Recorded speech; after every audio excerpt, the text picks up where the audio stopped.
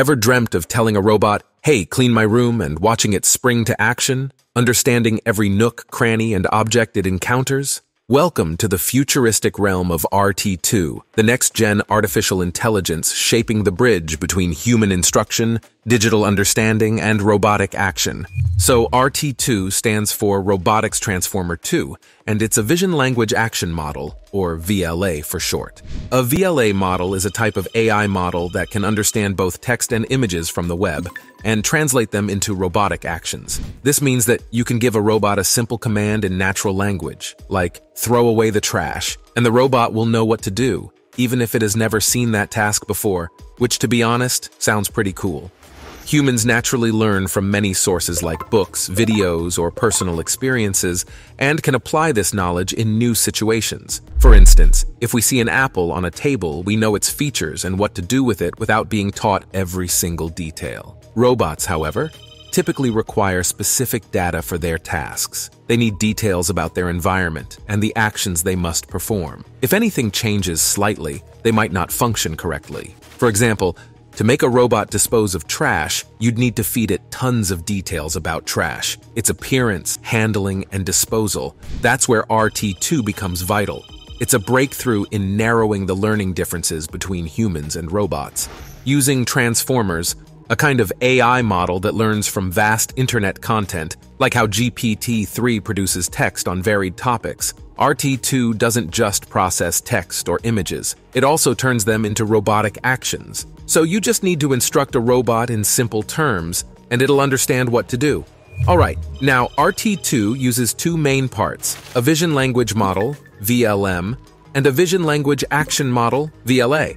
A VLM learns from text and images on the web, understanding things like what objects are and how they relate. The VLA, which is an advanced VLM, not only learns but can also direct robotic actions. The earlier model, RT-1, could do simple tasks like picking up items, but was restricted to tasks it had seen before. RT-2 is better than RT-1 because it also learns from web data, which lets it do more versatile tasks and handle new situations. In essence, RT-2 uses web information to learn in a way similar to humans, benefiting from the vast knowledge available online. Though unlike humans, it doesn't get lost in the rabbit hole of Wikipedia links or end up watching cat videos for hours.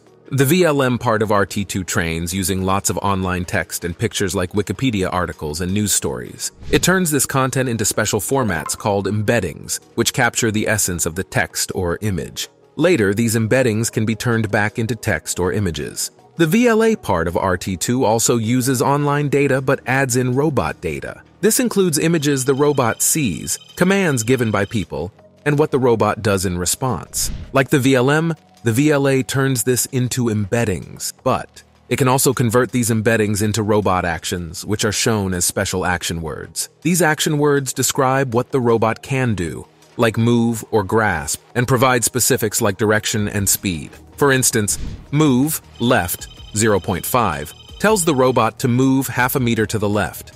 To make the VLA work, RT-2 uses a method called VLM transformation. It adjusts the VLM to predict robot actions instead of just text or images. The process starts with a blank slate for predicting actions, but it leans heavily on what the VLM knows from online data. Because of this, it can do things it hasn't been directly trained on. For example, it might clean your room even if that wasn't part of its robot training, simply because it knows about cleaning from online sources.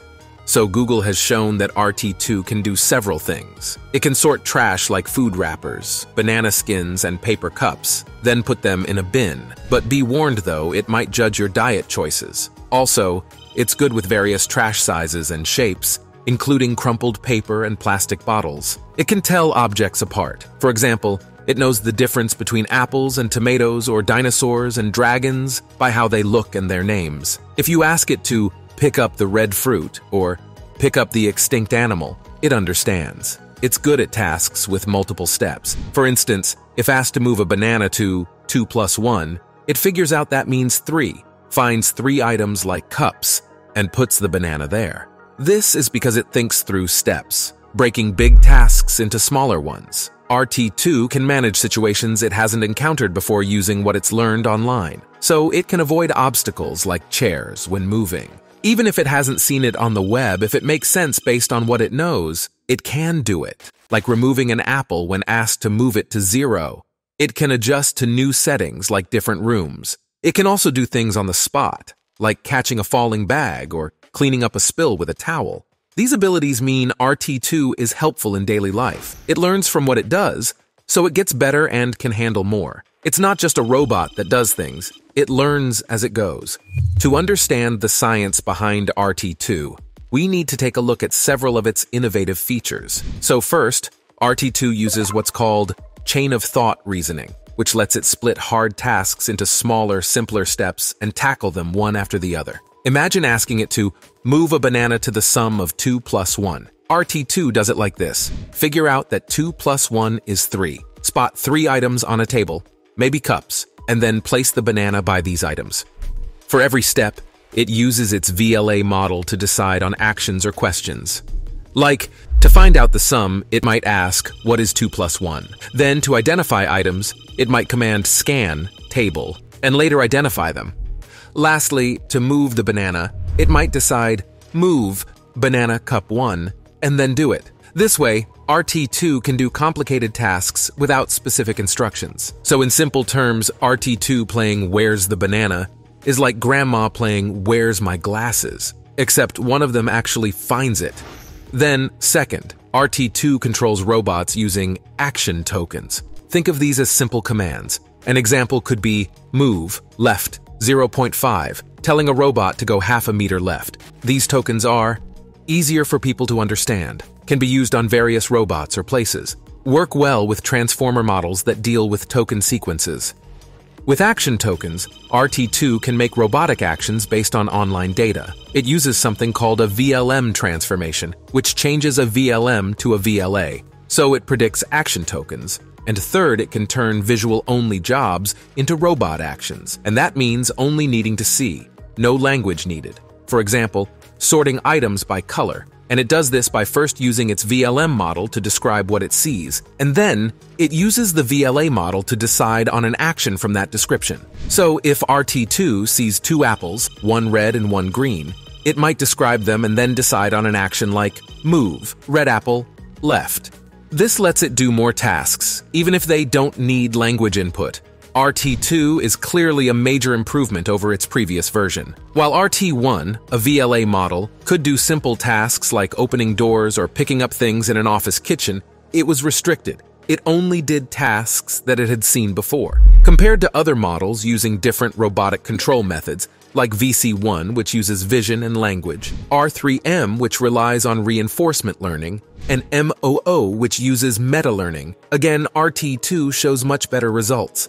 In tests that measure a robot's skill in doing tasks based on language commands, RT-2 scored 92.3%, while VC1 got 85.6%. R3M had 81.4%, and MOO got 79.8%. Plus, RT-2 is more adaptable and stable than these models, especially in new or unfamiliar situations. Now, RT-2 could have a significant economic impact, given the growing valuation of the industrial robotics industry. According to a report by Grandview Research, the global industrial robotics market size was valued at $44.6 billion in 2020 and is expected to grow at a compound annual growth rate of 9.4% from 2021 to 2028. Naturally, introducing robots and AI into our world presents a unique set of challenges and concerns, most of which revolve around the concept of trust. A fundamental question is whether humans will ever feel truly comfortable placing their trust in robots and AI.